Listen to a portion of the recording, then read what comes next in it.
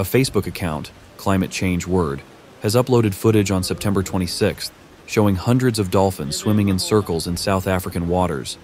A swarm of dolphins repeatedly leaps in and out of the water, turning the seawater into a choppy white froth. A man filming the scene says, "I haven't seen this in my whole life." He then feels surprised when seeing a giant humpback whale emerging from the waves in the center of the circle.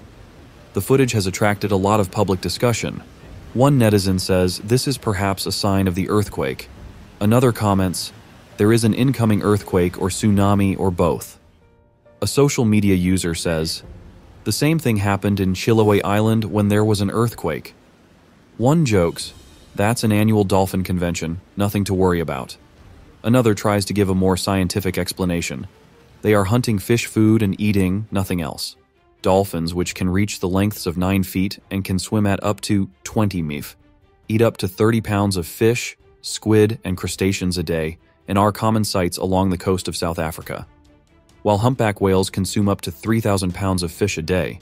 So, both sets of mammals had a bumper feast just a mile out to sea. Dolphins normally swim in family pods of 20 to 50 but can come together to make a larger school. And when there is a large amount of prey, they come together to form superpods. Superpods of up to 10,000 dolphins at a time have been recorded rounding up fish in bait balls, and once the feast is over, they return to their pods. Don't forget to comment in the section below to share your opinions on today's topic with us. Make sure to like and subscribe to see more interesting topics from Understand China, and thank you for tuning in.